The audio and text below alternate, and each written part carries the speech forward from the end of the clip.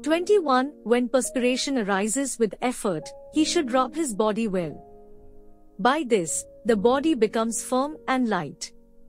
22. In the early course of his practice, food with milk and ghee is excellent. One sticking to this rule becomes firm in his practice and gets no tapa, or burning sensation in the body. 23. As lions, elephants and tigers are gradually tamed, so also the breath, when rightly managed, comes under control, else it kills the practitioner. 24. He should, as far as is consistent with his health and safety, properly exhale it, properly inhale it or retain it properly. Thus, only will he attain success. 25. By thus retaining the breath in an approved manner and by the purification of the nadis, the brightening of the gastric fire, the hearing distinctly of spiritual sounds and good health result. 26 to 30. When the nervous centers have become purified through the regular practice of pranayama, the air easily forces its way up through the mouth of the susumna, which is in the middle.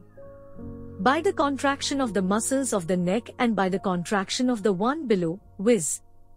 Apna, the prana, breath, goes into the susumna, which is in the middle from the west nadi. Drawing up the apna and forcing down the prana from the throat, the yogin free from old age becomes a youth of 16. 31. Seated in a pleasant posture and drawing up the air through the right nostril and retaining it inside from the top of the hair to the toenails, he should exhale it through the same nostril. Through it, the brain becomes purified and the diseases in the air nadis are destroyed. Drawing up the air through the nostrils with noise, so as to fill the space from the heart to the neck, and having retained it within as long as possible, he should exhale it through the nose. Through this hunger, thirst, idleness and sleep do not arise.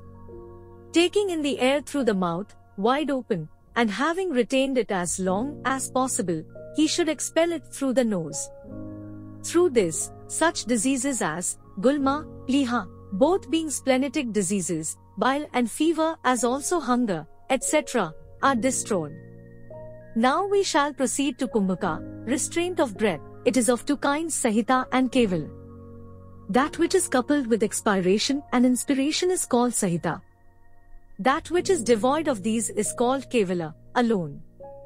Until you become perfect in kevala, practice sahita. To one who has mastered kevala, there is nothing unattainable in the three worlds. By kevala restraint of breath, the knowledge of kundalini arises. Then he becomes lean in body, serene in face, and clear-eyed, hears the spiritual sounds distinctly, becomes free from all diseases and conquers his bindu, seminal fluid, his gastric fire being increased, centering one's mind on an inward object whilst his eyes are looking outside without shutting and opening of his eyelids, has been called Vaishnavi Mudra. This is kept hidden in all the tantric works.